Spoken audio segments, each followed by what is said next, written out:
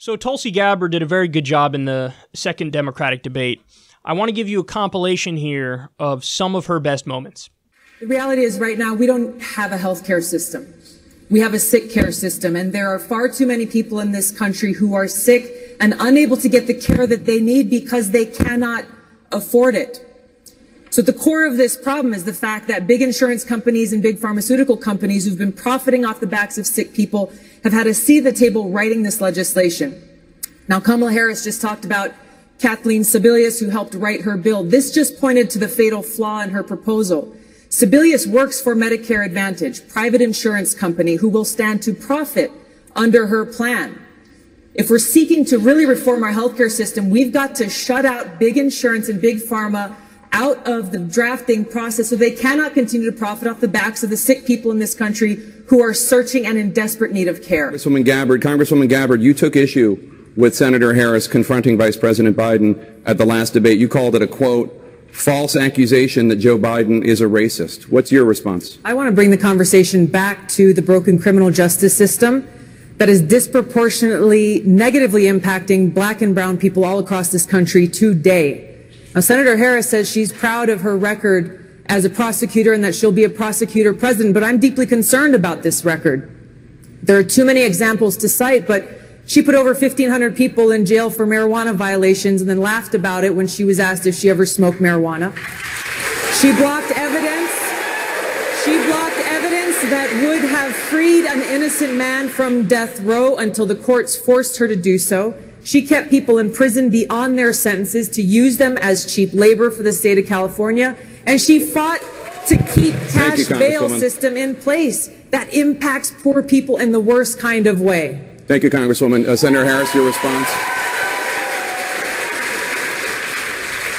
As the elected Attorney General of California, I did the work of significantly reforming the criminal justice system of a state of 40 million people, which became a national model for the work that needs to be done. And I am proud of that work. And I am proud of making a decision to not just give fancy speeches or be in a legislative body and give speeches on the floor, but actually doing the work of being in the position to use the power that I had to reform a system that is badly in need of reform. That is why we created initiatives that were about reentering former offenders and getting them counseling. It is why, and because I know that criminal justice system is so broken, that I am an advocate for what we need to do to not only decriminalize but legalize marijuana in the United States. I want to bring Congresswoman Gabbard back in. Your response, please. The bottom line is, Senator Harris, when you are in a position to make a difference and an impact in these people's lives, you did not. And worse yet, in the case of those who were on death row, innocent people, you actually blocked evidence from being revealed that would have freed them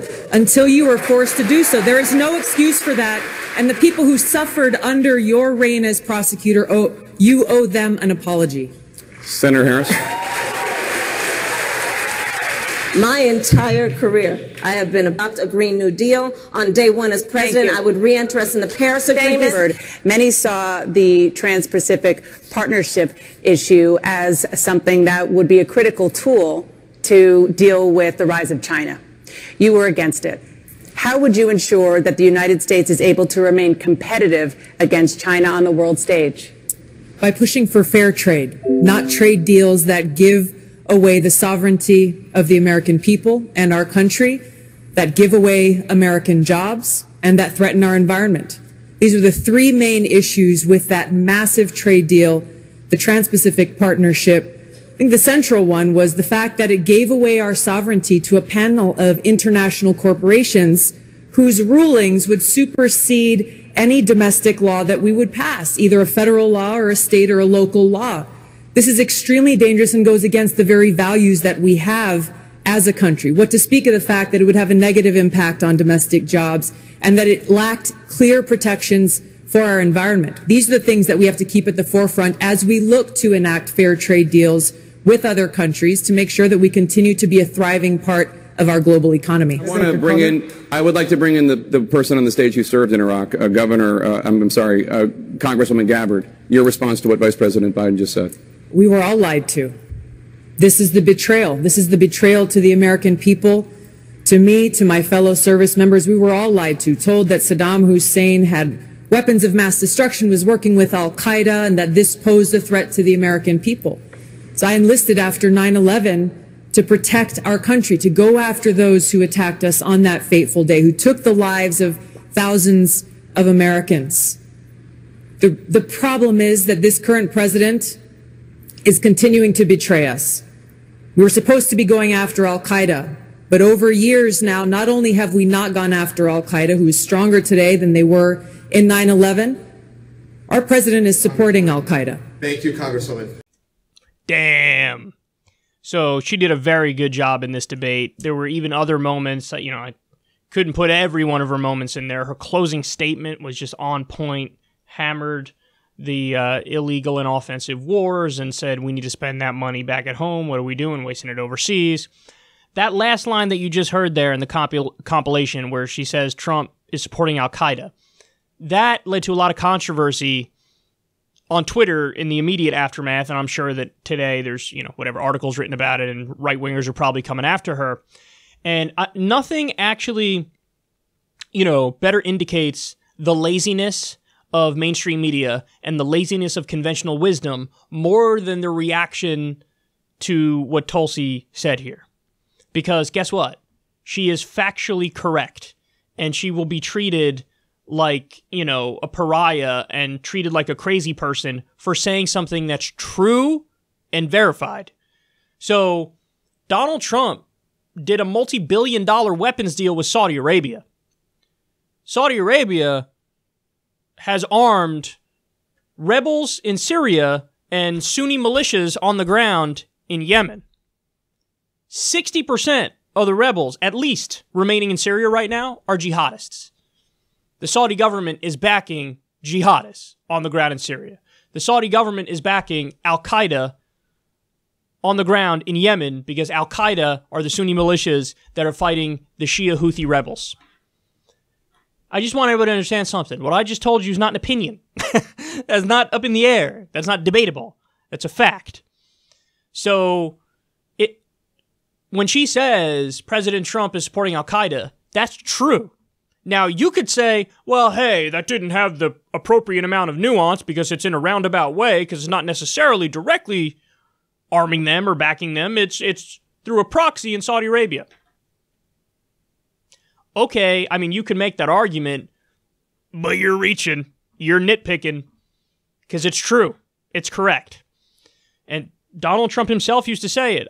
Saudi Arabia is responsible for 9/11. Well, now he's president, and now they're funneling hundreds of thousands of dollars to him through his hotel in D.C. and through other methods.